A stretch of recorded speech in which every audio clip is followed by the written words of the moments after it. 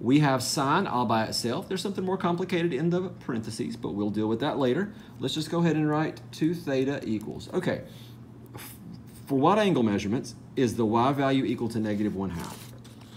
The y value is equal to -1/2 at 210 and at 330. Okay, 210, 330. This one's gonna get fun.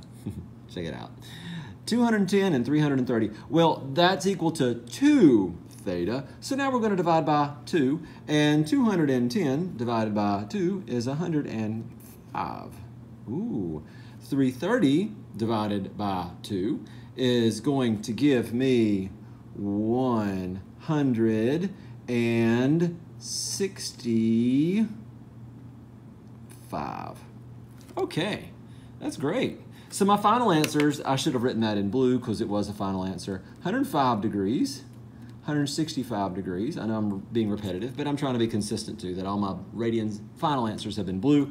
All my degree final answers have been blue. All my radian final answers will be red. You're like 105 degrees. Where's that on here? You won't find it. We're going to have to convert these. Oh no. All right, let's do it. It's not going to kill us. Radians over degrees equals pi over 180. I'll let the degree symbols off, but we're basically going to have 105 pi over 180, and that's going to equal x. We're simply going to just reduce that fraction. So when we reduce that fraction, we're going to say, well, 105 or 180, let's see, 5 goes into that numerator. Wait a minute. 15 goes into that numerator, and it goes in 7 times. And 15 goes into that denominator, and it goes in 12 times. 7 pi over 12. 7 pi over 12. All right, same situation here. X over 165 equals pi over 180, which, do your cross multiplication, is going to give you 165 pi over 180, and that's equal to the other x value. And let's see, 15 goes into that one 12 times. 15 is going to go into that one 11 times. So we have 11 pi over 12. 11 pi over 12. Okay, last one. Don't cry, don't cry. 2 sine squared theta minus sine theta minus 1. What? Oh, my goodness, what a mess. What an absolute disaster of a mess. Let's clean this up.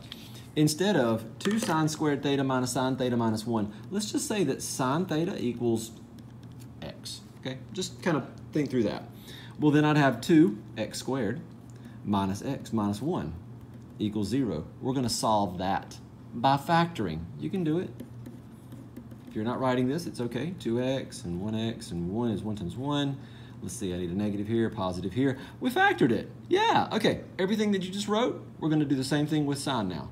We're not going to write that because that just defined our variable for our doodling. But let's take that, run with it. So 2x plus 1, x minus 1, 2 sine theta plus 1, sine theta minus 1 equals 0. So 2 sine theta plus 1 equals 0. So sine theta equals -1/2. And sine theta minus 1 equals 0. So sine theta equals 1. All right, we're going to find everywhere that the y value, sine, is equal to, whoa, -1/2. There we go, fixed it. -1/2 or +1.